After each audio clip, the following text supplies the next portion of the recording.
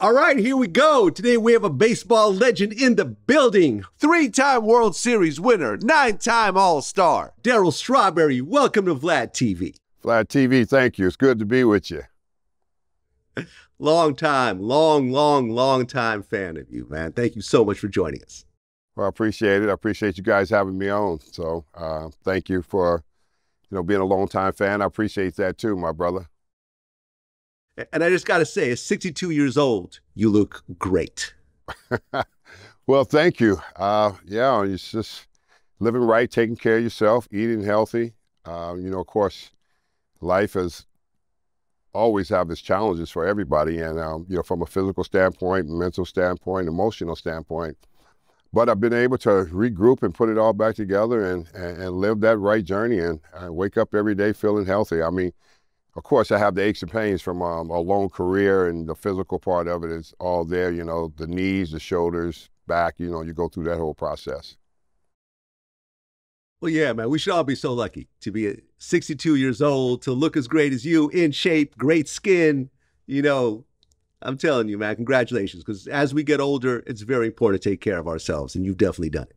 It is. It truly is important for us to take better care of ourselves, as we get older. Because when you're young, you're very vulnerable and you don't have to worry about a lot of different things. And so when you get up in age, you start looking and you look in the mirror, it's like, oh, crap, man. I better keep myself together here. Get a little heavy here and there.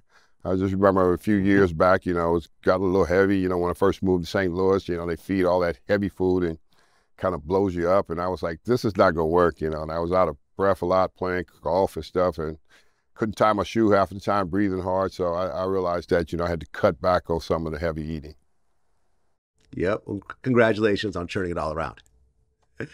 Well, it's your first time here. I want to start in the very, very beginning. So you grew up in Crenshaw. I did. I grew up in Southern California, South Central. Went to Crenshaw High. A lot of people come to California these days and proclaim that they grew up and know about Crenshaw High and growing up in those neighborhoods. But I actually grew up in those neighborhoods and had to walk to school every day. Grew up around the gang activity that was all around us and everything. And it was a really decision and choice that you have to make in those neighborhoods. Do you hit the streets, or do you go to school and you participate in what school has for you and the opportunity? So I made a conscious decision, to go to school. I had a lot of friends that went the other way and went to the streets and gangs and everything. Most of them are probably not living today because of that choice. But I had the same choice, but I went to school and I wanted to play sports, and I got involved with a lot of sports in high school, baseball, football, and basketball. I tried a little bit of everything. And it just kept me solid, kept me in a solid foundation, and kept me in a direction that I needed to go in to stay focused if I really wanted to do something, if I really wanted to get out of the neighborhood.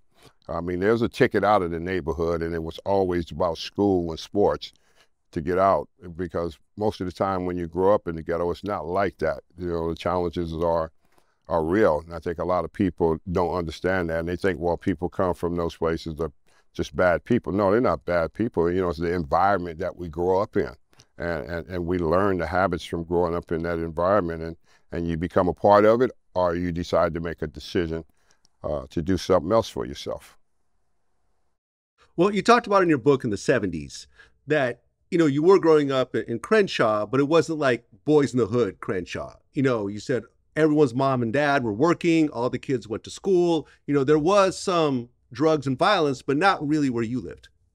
Well, it hadn't really increased until after I got a little bit older. And I think that's when the violence started to come. I think that's when, the gangs from each side started to, have this feud towards each other, and the challenges towards each other. And it's unfortunate, because, I always think about it, it's just a black on black crime, and we don't really ever talk about the importance of who we are as people. And we have our young people that come against each other and fight against each other. And you wish, a lot of them would go in different directions and learn to come together and believe in each other, because the gift that they have down inside of them down there is so many of them. They got so many talents and gifts that they can use. And I think you don't really realize that until you actually step away from a lot of that stuff, and which is hard to do. Don't get me wrong. Everybody thinks it's just an easy journey and you're able to just step away from it, and that is not true. It's a very hard thing for young kids up to the age of 14, 15 years old to make a decision which road that they're going to take.